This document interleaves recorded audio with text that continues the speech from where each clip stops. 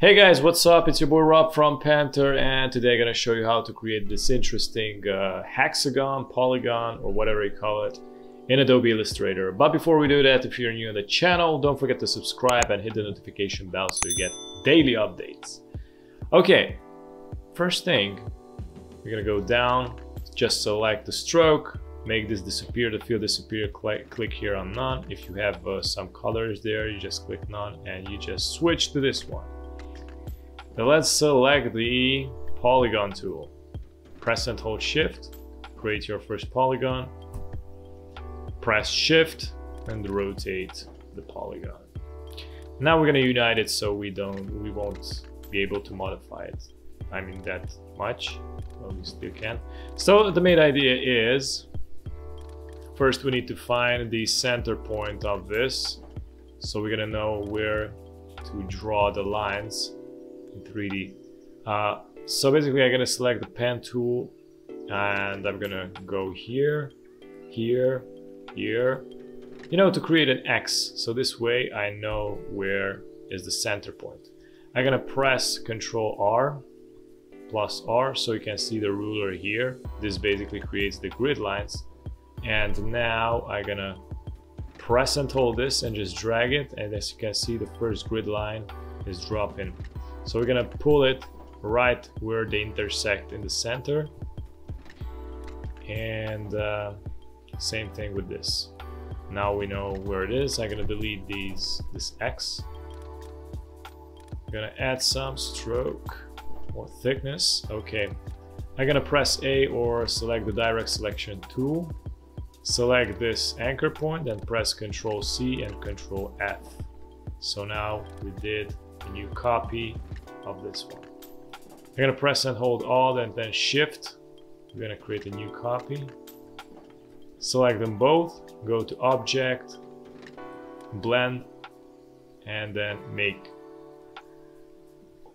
Okay, from here we go to the Blend tool, double click on there, click Previews and select Specified Steps, increase the number of the copies, somewhere around, for me like 9 is good.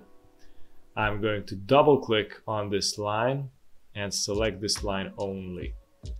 And from here, we're gonna go and place it here. Should I just flip it like this? No, that doesn't work that way. So this is the weird stuff with this. But don't worry about it. I'm just gonna release it. And I'm gonna place it here. If you don't know how to place it like perfectly there, right now it's placed perfectly, of course. Then select them both and go here to the align, or of course you can see it right here also. Select this, the vertical align top. Whoa, wait a sec, I did do something wrong. Actually, I didn't do something wrong. It should work now. I don't know what the heck. Anyways, it's just playing games right now, or I don't know what the hell I'm doing. Let me go back. Dude, I'm confused. I'm confused at it in this moment. Okay. Yeah, it's aligned to artboard. Aligned to selection. And it now aligned perfectly to selection. From here, I'm gonna select the direct selection tool, go here, select direct selection tool, select this anchor point, press shift, press and hold shift, and centralize it like right where they intersect. Put it in the center. All right, so this one is perfect. I'm gonna press and hold Alt and make a copy. Now we need to place this correctly. So what I'm gonna do is go to the, let me press R, the rotate. You can see the rotate tool right here, or press R basically. And we're gonna double click on the tool, and 15%, it should be good. Basically that's the right number for me. For you, it should be the same thing. Okay, and now we're gonna place it right here in the center. I mean, where they fit.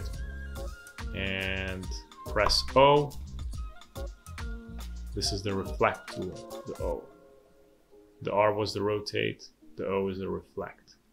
We're gonna select that, press and hold Alt, and go right in the center point, where, you know, on the anchor point, and click on it.